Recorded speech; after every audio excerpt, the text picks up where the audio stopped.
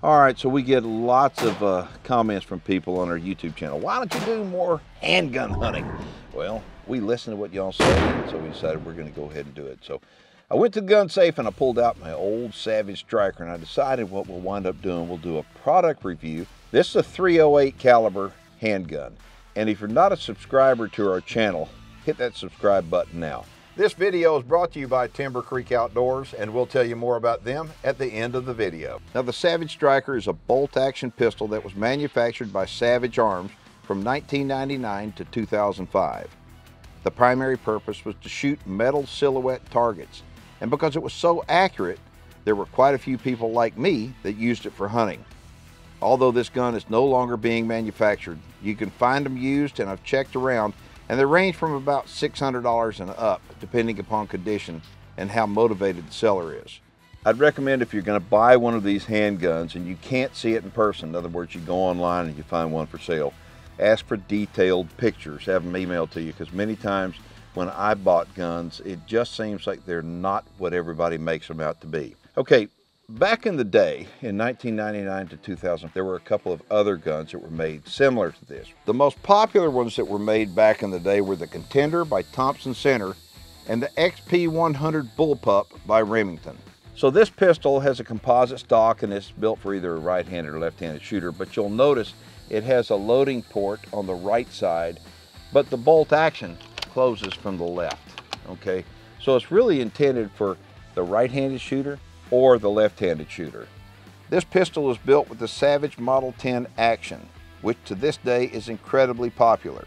The overall length is 22 inches and the barrel measures 14 inches, and the gun weighs in around 4 pounds. And if you want to see a hunt that we put on our YouTube channel, it was taken years ago, but I used this very same pistol on an antelope hunt, and you can click that video right there. Like the Savage Actions back in the day, they had a 3-position safety, which is located right on the back of the gun. All the way back is safe, halfway forward is safe, but allows you to pick up the bolt and unload it, and of course all the way forward is fire. All right, take a look. It has a muzzle brake on the front, and this is not an ordinary muzzle brake. This is an adjustable muzzle brake that you can open it and you can close it. I like shooting it open, and the reason why it has less recoil. I do want to tell you this, that if you go to a range and you've got people down away from you and you're shooting it open, they're going to be pissed off at you because this sucker is loud. But the reason why I wind up shooting it this way is simple.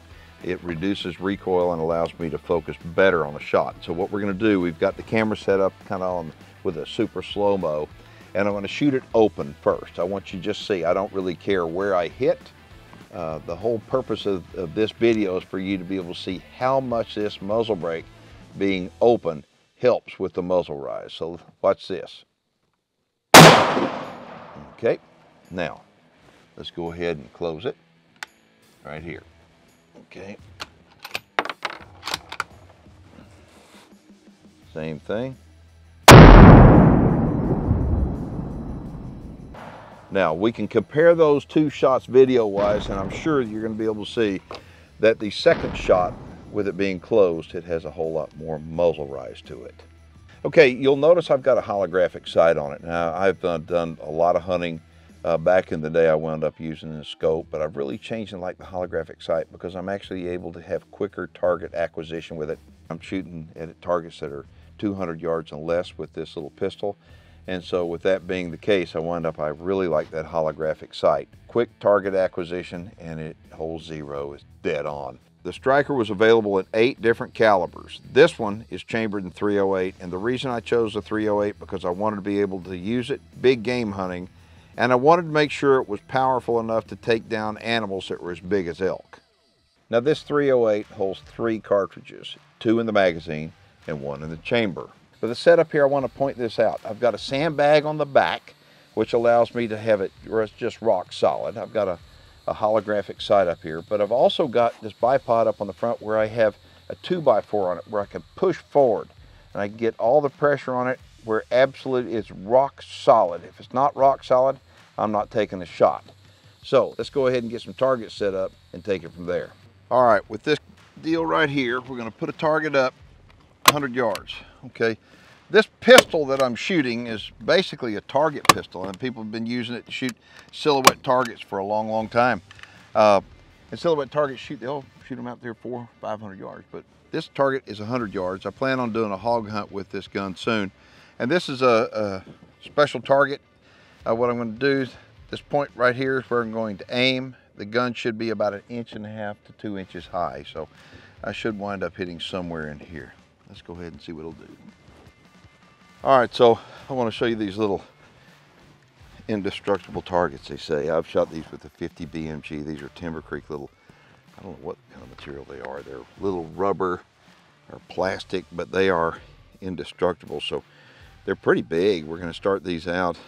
We're going to start this out by shooting these little guys right here. I'll shoot this one and then this one and make sure that I'm hitting where I'm supposed to be hitting, and then we're going to get serious and shoot that paper target.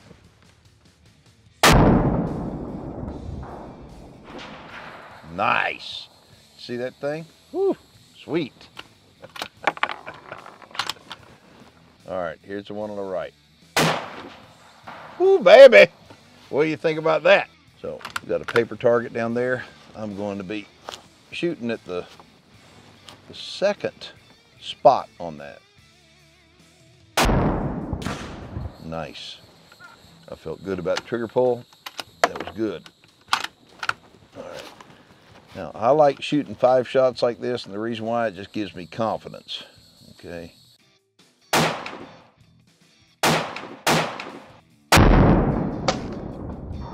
All right, let's go see what we have. And folks, I'm kind of ticked off about something. The reason why is because over half the people that are watching this video right now, half are not subscribers to the channel. I want to find out how come. I think we do some pretty dadgum good videos with some pretty cool guns. Now we're going to check this, and if we're on, we're going on a hog hunt. So hit that subscribe button right now.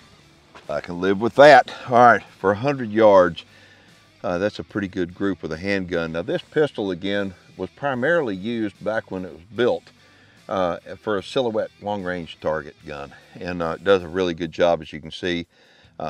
I'm a hunter, okay? I really could care less about shooting targets unless they got hair on them. So I'm fixing to go now. I know my effective range at, according to the ballistics on the box, and whatever ammo you shoot, whatever ammo your gun likes, look at the ballistics on the box and determine you've got 2 points where that gun is going to be dead on, okay? In other words, the bullet is going to come out, it's going to rise a little bit, and then it's going to fall, where each one of those spots is going to cross and it's going to be dead on. So you need to figure that out. But this gun right here, I'm very comfortable shooting out to 200 yards easily. So let's head to the field and see what happens. We'd like to thank Online Outfitters for providing us with all of our Timber Creek gear. We upgrade all of our MSRs with Timber Creek parts, with different accessories and a variety of colors to choose from. For more information on Timber Creek Outdoors and where to find it, check out our supporters page linked in the description of this video. Right here, he's coming up right here at us. All right, I'm gonna see if I can stop him.